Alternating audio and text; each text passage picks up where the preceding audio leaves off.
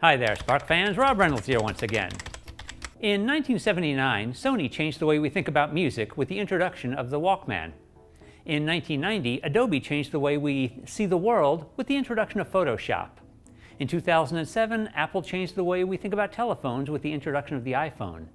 And in 2023, SparkFun is changing the way we collect, store, and transmit data with the introduction of the new SparkFun DataLogger IoT 9DoF. This board is unlike anything that SparkFun has released in the past. The board uses the ESP32 Room 32E module with its integrated 802.11 BGN 2.4 GHz transceiver configurable via CH340C. The board also has a MAX 17048 LiPo fuel gauge and a built-in MCP 73831 single-cell LiPo charger with a minimum charge rate of 500 milliamps. So don't put a LiPo in there that's too small.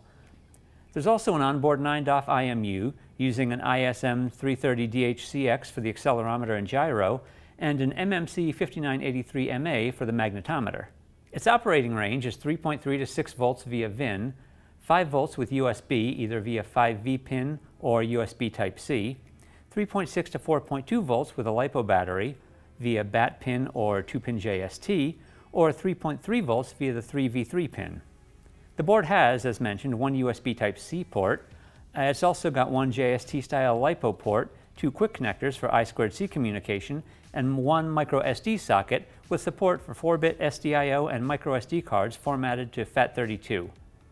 There are also LEDs for charge, status, and a programmable WS2812-2020 addressable RGB, with jumpers for each to allow you to disable them for decreased power draw or to operate in stealth mode, along with jumpers for IMU interrupt, magnetometer interrupt, I2C pull-up resistors, and USB shield.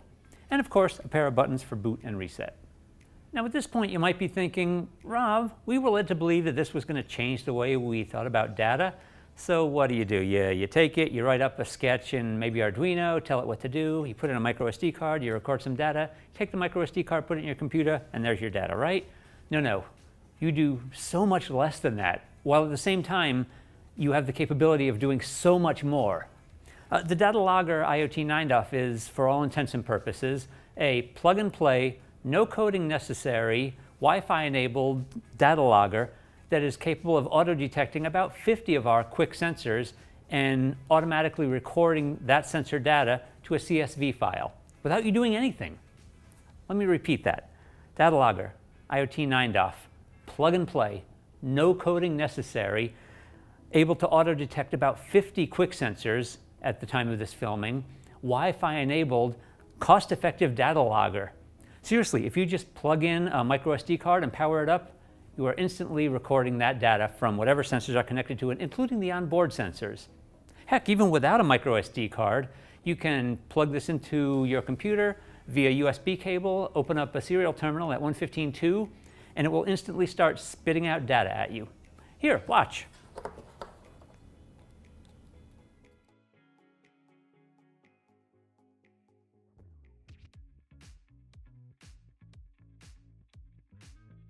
Okay, so really we just need to make sure that we've got the correct COM port selected.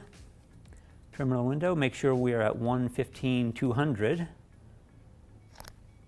Hit reset on the board and there you go. Just like that, we're capturing data. Now you may have noticed an info menu show up in the terminal window when I first connected the DataLogger IoT. And I will talk about that. But the first thing I wanted to show you was simply the plug-and-play functionality of the board for basic data recording. Now you saw a ton of numbers being recorded, and that's because without any configuration, the DataLogger IoT 9DoF will take everything that every sensor it recognizes is spitting out. So without even connecting any other sensors to this board, it's already automatically recording the data from the three onboard sensors. That's the LiPo fuel gauge, the magnetometer, and the IMU, which has the accelerometer and the gyro. And of course those last three things are giving you X, Y, and Z, and that's why you've got all those numbers.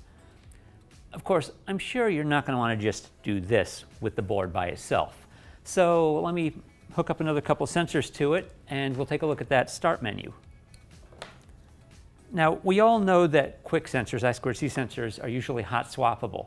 But when you're recording data to a file, that can mess with the file itself. It may lock on all zeros or lock on the last value that it had before you connected or disconnected the sensor. So in this case, it's best to just power it down, plug in your extra sensors, and then power back up. All right, now let's take a look and see what we've got. And when you connect the board and open the serial terminal, you should see a host of information about the board, such as the IoT version here, Wi-Fi credentials, connected devices, current date and time, which by default is set to January 1st, 1970 at midnight, if you don't have any outside time sources like an RTC or anything. You'll also see the board name and ID, and several other things, including the number of recognized sensors. Now, since I added a distance sensor and a gas sensor, the screen will let us know that it recognizes 5 sensors. Once it's initialized, the DataLogger IoT will start spitting out that information we saw earlier as comma-separated values, you know, a CSV file, spreadsheet basically. Pressing any key in your serial terminal program will stop the flow of information and bring you to the main settings menu. And here's where you can start getting into the full depth of the DataLogger IoT. Here you'll create your Wi-Fi connection for the ESP32, and once that's established, you can really start bringing the IoT of DataLogger IoT into play.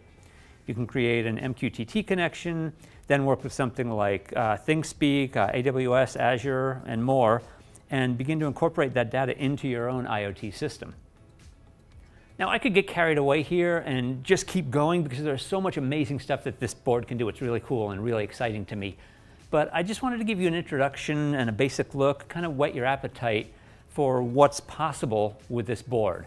Our team here did an amazing job with this board, with the hardware, the firmware, the hookup guide. The hookup guide is so good and is going to take you so in-depth into what you can do with this. I'm actually still working through it now, and I plan on bringing you some of the uses I come up with for it. Of course, assuming there are, let's say, 1 million of you out there watching the one of me here, well, you're going to come up with 1 million more things to do with it. And honestly, at SparkFun here, we kind of think that you all are going to come up with so many applications for this that we haven't even dreamed of, and we're excited to find out about them. So pick up your DataLogger IoT 9DoF, and don't forget a microSD card if you don't have one or half a dozen of them lying around like most of us do, and start recording all the data about all the things around you. Get yours over at SparkFun.com, and of course, stay safe, be kind, and happy hacking.